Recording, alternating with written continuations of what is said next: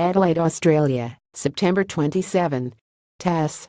The heads of the Russian and U.S. space agencies have agreed on joint efforts to create what has been called a Deep Space Gateway (DSG) cislunar station, Roscosmos CEO Igor Komarov told the media at an international astronautical congress in Australia.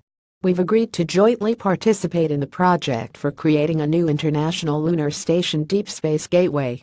In the first phase we will create the orbital component with a view to eventually use well-tested technologies on the surface of the Moon and, in the longer term, Mars. The first modules may be put in space in 20,242,026, Komarov said.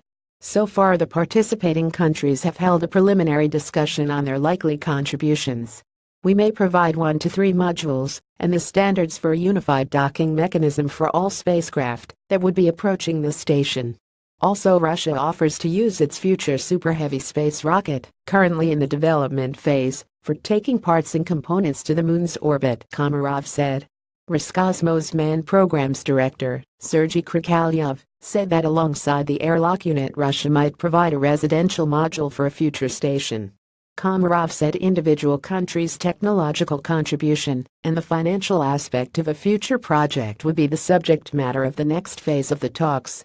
"For now we've signed a joint statement on the intention to work on a lunar space station project and to eventually work on missions on the surfaces of the Moon and Mars.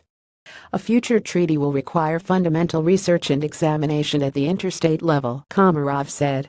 Participation of the BRICS member states in this project was approved. "Our initiative was taken into account of expanding the number of countries that might take part in discussing this project. It was decided that China, India and other BRICS countries would be involved in the joint work on the lunar station," Komarov said. Main partners last June, Komarov told the media that Russia was going to become the main partner in creating a lunar station alongside NASA and the European Space Agency. Energia Corporation's CEO Vladimir Solntsev told the media that the corporation was prepared to provide an airlock chamber for spacewalks, a descent module capable of landing on the Moon's surface, and a spacecraft to take crews to the Moon, a special configuration of the Federatsiya vehicle. Solntsev then told TASS Energia and the United States Boeing Defense, Space Security hoped to ink a detailed agreement soon on cooperation in exploring deep space. Deep Space Gateway project news of the plans for creating a lunar station emerged in the spring of 2016.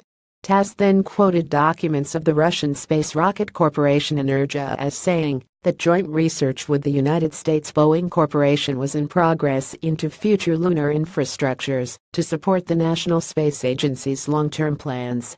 2 options of a lunar station were proposed, one having 2 smaller inhabitable modules and the other with 1 bigger module.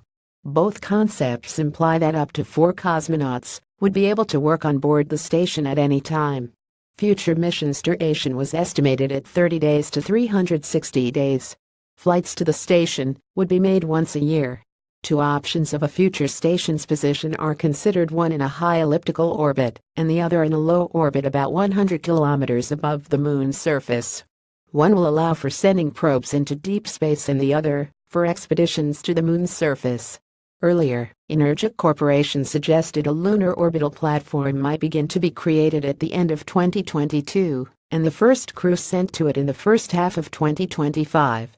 According to NASA plans that appeared in open sources earlier, the first module, called Power and Propulsion Bus, would be put in orbit around the Moon in 2023. Another 2 inhabitable modules would be added to it in 20,242,025. All modules would be taken to space by the U.S. Super Heavy rocket SLS. Crews would travel to the lunar station on board the Orion spacecraft.